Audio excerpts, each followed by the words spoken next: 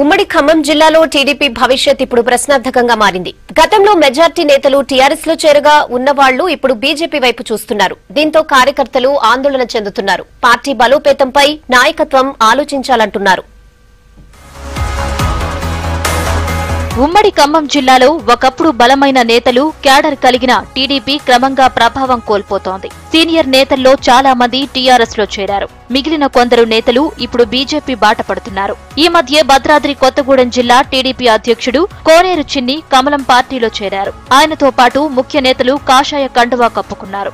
ఒకప్పుడు జిల్లాలో నామమాత్రంగా ఉన్న టీఆర్ఎస్ తుమ్మల చేరిక తర్వాత బలంగా ఎదిగింది. స్థానిక నేతలతో పాటు కార్యకర్తలు కూడా అధికార పార్టీలో చేరారు.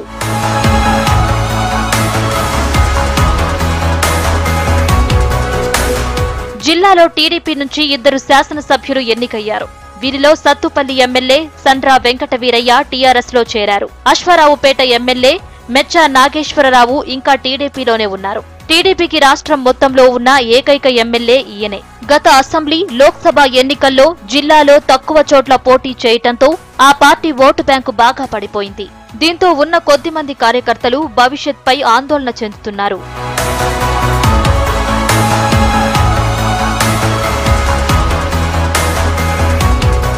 ప్రస్తుతం తాత్కాలికంగా పార్టీ బాధ్యతలు చూస్తున్న నేతలు క్రియాశీలకంగా పనిచేయటం లేదంటున్నారు కార్యకర్తలు. పార్టీలోని కొత్త నాయకత్వంతో పునర్నిర్మాణం చేయాలని జాతీయ అధ్యక్షుడు చంద్రబాబును కోరుతున్నారు. మున్సిపల్ ఎన్నికల్లో ఓటు బ్యాంకు పెంచుకోకపోతే మరింత నష్టపోయే అవకాశం ఉందంటున్నారు టీడీపీ కార్యకర్తలు.